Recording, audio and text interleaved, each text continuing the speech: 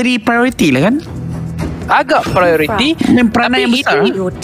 Ini agak terkejut kenapa mereka menggunakan Kufra sebagai awal-awal, tetapi saya faham selain daripada Atlas, Kufra punya flicker Tyrant Race juga tidak kurang hebatnya. Sekali lagi pasukan Resurgence suka dengan Cloud dan mereka akan mengambil Cloud untuk diri mereka sendiri. Carry boleh diambil oleh pasukan GeekFam bersama juga dengan Tamus nampaknya digunakan disebabkan sebentar tadi kita nampak Resurgence ban Tamus daripada tangan pasukan GeekFam. Ya, sebenarnya apa yang saya nak tengok kan, saya nak tengok Ozora Vicky guna Bane sekali lagi. Satu-satunya hero yang boleh memberhentikan Blazing Duet yang datang daripada Cloud adalah knock-up yang secara tertiba, iaitu Bane boleh knock-up kalau menggunakan ikan jerungnya itu tu. Ya, juga pada masa yang sama dia boleh menghentikan kita punya Feather Strike kalau dia betul. Cuma ikan jerung tu memang berenang macam siput. Jadi mungkin sedikit berbahayalah, terutamanya kalau Cloud menggunakan Wind of Nature. Bukan Wind of Nature, Purify. Jadi memang dia akan damage menjadi tapi dia akan jadi the unstoppable Blazing Duet. Dan kebiasaannya saya rasa Bane akan mati dulu sebelum Cloud mati. Okey, kita nampak Aurora dikeluarkan, begitu juga dengan Jawhead. Mereka tidak mahu GeekFam menggunakan Aurora, jadi kemungkinan yang besar Kagura akan digunakan sekali lagi oleh pasukan GeekFam. Ya, dan pasukan Resurgence semestinya mahukan hero mereka tidak terganggu daripada crowd control yang ada daripada Aurora tersebut. Dan Grok telah pun dipilih di sini Kuto. Agak lewat kan masa sekarang ni untuk Grok dipilih sebagai pick yang ke-4, yang ke-5 kan? Ya, saya boleh katakan walaupun Grok ini sentiasa efektif, tetapi baru-baru ini ada nerf kepada Grok yang mana Grok tidaklah begitu keras apabila, ya kita tahu dia memang tak begitu keras apabila tidak dekat dengan dinding, tapi sekarang ini lebih mudah untuk anda melihat bila dia tidak ada dekat dengan dinding. Boleh kata instant dia keluar je dari dinding, dia terus hilang pasifnya itu. Pasif tu boleh nampak kalau ada bulat cahaya bulat keliling dia tu kan, bulat keliling tu kan, yang pusing-pusing tu kan. Okay. Mungkin ramai orang tak perasan itu adalah pasif yang ada pada Grok, di mana dia akan menjadi immune, tak silap saya, immune waktu menggunakan skill pertama. Ya, immune untuk skill pertama, dan dia akan dapat extra movement speed, extra magic resist, armor, ya betul-betul. Dan apa tu yang last hero Resurgence ya? Tu skin apa saya tak tahu. LY4 apa? Saya tak nampak sebentar tadi, tetapi skin ini telah menukarkan, mungkin ada kemungkinan ni Guinevere. Ya kemungkinan besar Guinevere. Tapi itulah dua-dua fighter menggunakan Vengeance ini, dan 4 Purify. Ya Allah, 4 Purify daripada Resurgence. Purify sentiasa elok. Saya tak tahu nak cakap macam mana, tetapi Purify adalah satu spell yang lebih baik daripada Sprint, lebih mempunyai cooldown yang sangat-sangat rendah, 70 saat sahaja. Ini adalah satu spell yang terlampau berbahaya. Satu-satu cara untuk counter Purify pastinya adalah dengan menggunakan Grok, kerana Grok pula dia tutup jalan, dia bukannya menghentikan pergerakan. Jadi Grok sahajalah yang boleh counter Purify ini, yang sebenarnya bukanlah counter pun, tetapi cara untuk mengelak daripada orang yang guna Purify ini melarikan diri. Jadi tanpa melengahkan masa, ayo kita mulakan pertarungan kita yang ketiga dari GeekFam dan juga Resurgence. Dan betul, itu Guinevere yang digunakan oleh Sana. Ya, Purify digunakan hanya untuk melarikan diri daripada Ozora Vacay, daripada Dominus, daripada Zorn punya Tyrant's Revenge. Seyomannya memberikan peluang baik untuk Resurgence melakukan gerakan tanpa rasa takut dengan kehadiran crowd control yang sangat banyak daripada pasukan GeekFam. Dan pada masa yang sama cuba mengganggu mereka untuk mendapatkan buff. Wow, Arts berani di sini. Ini buff. Dapat dekat GeekFam. Dapat kepada Fix. Zon menggunakan flicker untuk melarikan diri. Arts cuba untuk mencari fasa, tetapi Arts akan mengorbankan dirinya sahaja. Sedikit saja lagi diperlukan untuk menjatuhkan Jason, tetapi pasukan Geek berjaya untuk mencuri buff. Namun Arts terkorban. Ya, sangat rare untuk mengicau kan. Main semua Ozra Vicky dia nampak dia dapat mengelak setiap serangan yang dia lakukan, dan dia berjaya untuk menggunakan passive chow dengan mudah. Mungkin ada yang tak tahu passive chow tu apa. Passive chow bila dia tak melakukan, bila dah berjalan entah beberapa marhalah, dia akan dia akan mendapatlah satu kelebihan yang mana akan dia extra damage, stun terkena, knock up terkena, tetapi agak sukar untuk menjatuhkan Ars tanpa Violet Requiem daripada Guinevere. Sebab sekarang kedua-dua pasukan mempunyai duit yang sama banyak, tidak ada perbezaan, dan Uranus masih lagi melakukan orang kata offlaning kerja di bawah sana. 4 orang berpasukan Resurgence sedang mementingkan di kawasan top lane. Grok kembali ke mid lane. Seram saya kalau saya bermain Tamus di top lane itu sebentar tadi, kerana tidak ada sesiapa pun yang berada berdekatan dengan saya. Ozra Vicky sudah mendapatkan level 4, tetapi satu kesilapan dilakukan, tapi mereka dapat satu kill, dan Fix mungkin akan tertewas. Jadi satu overextend dilakukan sebentar tadi, dan Zone akan terkorban begitu saja. Jadi Ozra Vicky satu kesepakan yang dilakukannya tidak begitu cantik, dan ini menyebabkan 3 orang pemain tewas begitu saja. Saya rasa dalam permainan ini, kalau menukarkan tendangan kepada Jason, tetapi Purify digunakan, cuba melarikan diri, menukarkan kepada burung, tawadan, hampak kepada turret, mati terus di situ. Saya rasa kalau tukar tempat kayak gitu Zon dengan Ozra Vicky, saya rasa lebih baik kan. Betul, saya setuju. Ozra Vicky main perancangan.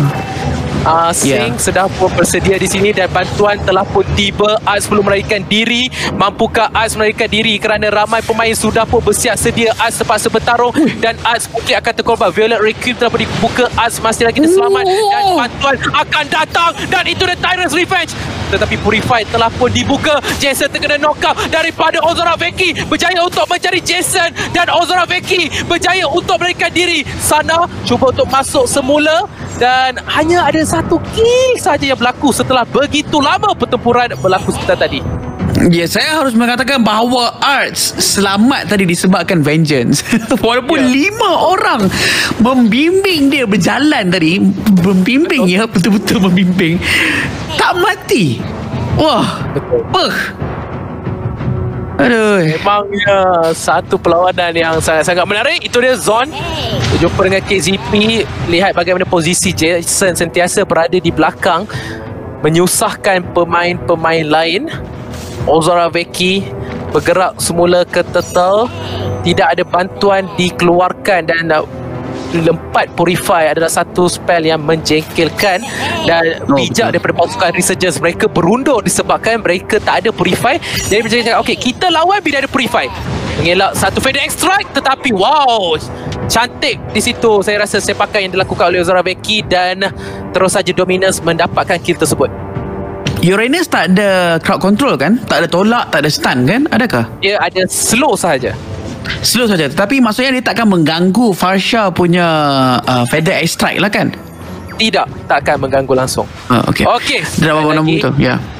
Feather strike telah pun dilakukan, knock up, dan itu dia tetap berjaya untuk diambil. MLBB cuba untuk mencari Ozra Vicky. KZP yang menjadi mangsa. Sekali lagi feather strike dihentikan oleh Ozra Vicky. Flicker masuk, tetapi itu agak over ambitious.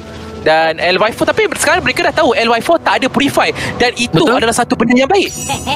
Betul. Jadi mereka harus ingat bahawa LY4 punya Purify sedang pun mengalami cooldown 60 saat je, dan turret akan dimusnahkan. Betul. Jason cuba menggunakan Feather Strike sebanyak yang mungkin, dan mereka kehilangan satu turret di situ. Resurgence. Saya selalu kata Fix ni adalah salah satu marksman yang paling pengecut, sebab dia sentiasa bermain dengan sangat selamat. Sebenarnya LY4 lebih pengecut daripada Fix. Dia tampak dia tak ada Purify, dia cakap okay bye, saya nak pergi farm. Tak join war langsung. Ya betul. Ya, langsung tak join war kalau tak ada Purify. Itulah dia kita punya LY4. Tapi ianya hampir sama juga dengan kita punya Fix, yang mana dia sering melarikan diri kalau tak ada Purify. Menggunakan Guardian Rush untuk undur ke belakang, dan sekarang ni kedua-dua pasukan mempunyai duit yang sama banyak. Sama banyak, berbeza sebanyak berpuluh-puluh je. Ini menunjukkan betapa sengitnya kedua-dua pasukan ini betul-betul memahukan kemenangan, betul-betul memahukan menjadi champion untuk MPL season yang kelima. Gerakan sedang dilakukan di top lane di sini ikut tu. Okey, Arts dia cuba untuk menghentikan Jason, tetapi sedikit berbahaya. Dia membuka Inferno dan lihat bagaimana Vengeance berjaya untuk menyelamatkan dia. Tu dia, nyawa dia naik regen. Selalu Adam katakan air terjun terbalik. Fountain. Cuba untuk memusnahkan turret. Saya rasa kalau basic attack lagi satu dia jatuh dah, tetapi tidak mengapa, mengambilkan langkah yang lebih selamat. Turtle akan hidup dalam 5 saat di sini. Perbezaan duit pun tidak begitu jauh. Turtle adalah milik sesiapa sahaja. Betul. Dominus dia cuba untuk karakurikan turret sebentar tadi. Sebab memang karakuri je dia suka push dengan menggunakan mage, dan kalau tak ada orang lain, apa salahnya untuk mage pun turut sama melakukan split push. Betul tak, Adam? Betul. Dia tak tengok stream record. Oh begitu. Zon cuba untuk menghalau pasukan Resurgence daripada datang mendekati pasukan mereka.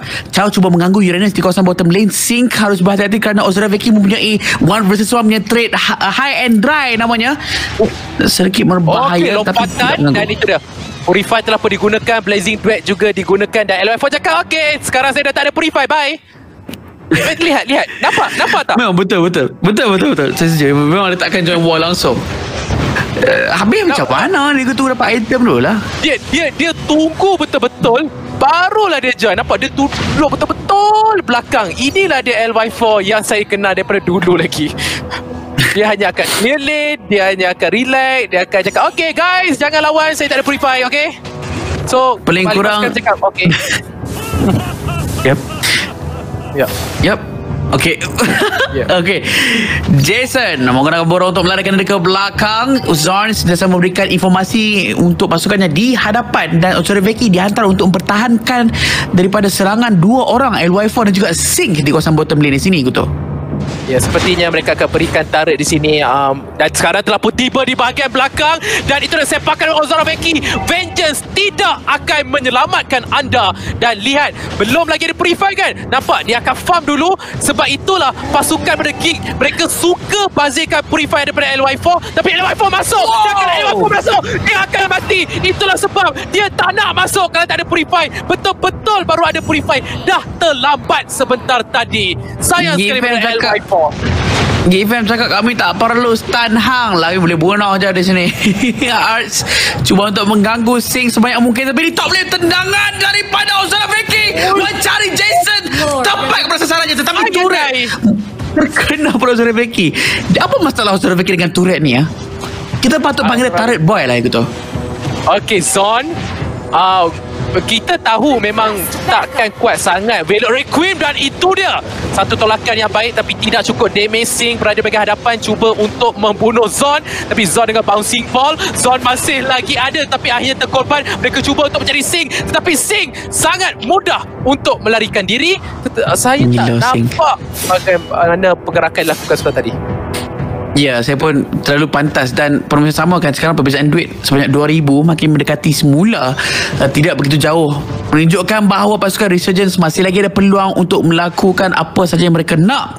Dan Lord dimulakan, adakah hanya sebagai umpan di sini Kuto? Mungkin tidak, sebab ada 5 orang di sini, dan Ozraveki sudah pun memerhatikan di sini, dan Ozraveki tahu Lord knock-up dilakukan.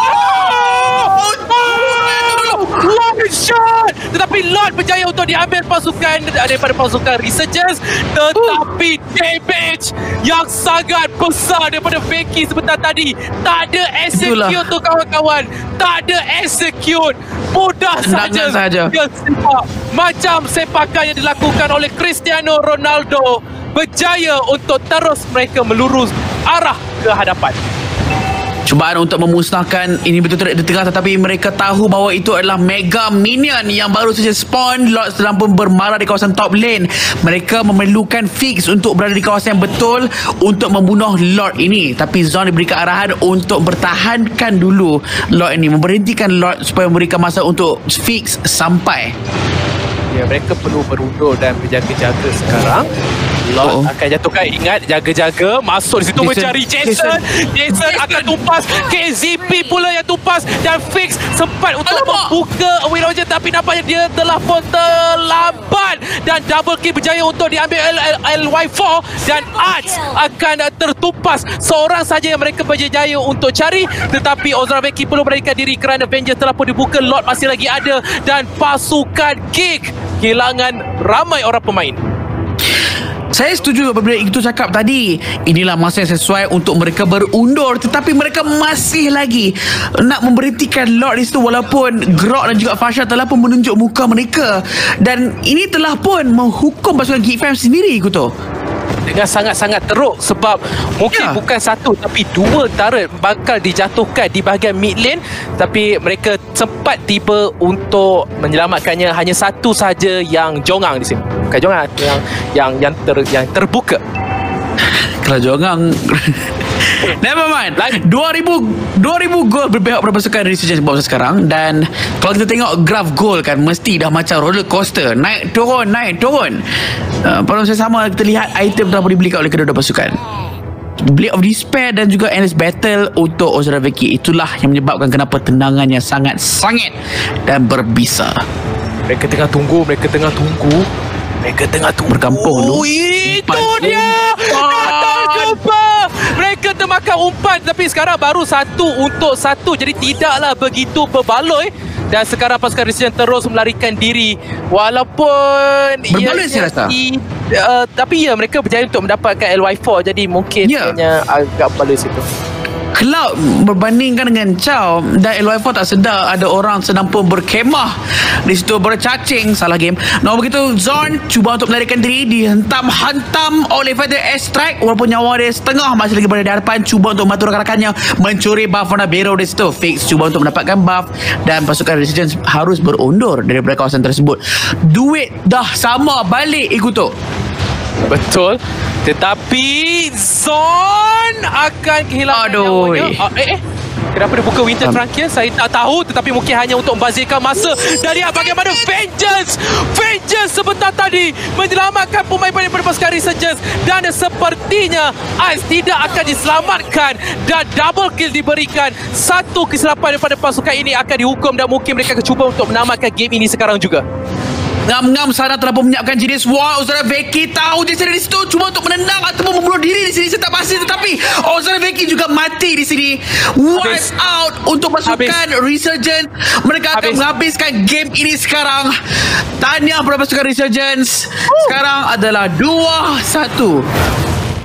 Wow, pertarungan yang betul rapat di antara satu sama lain.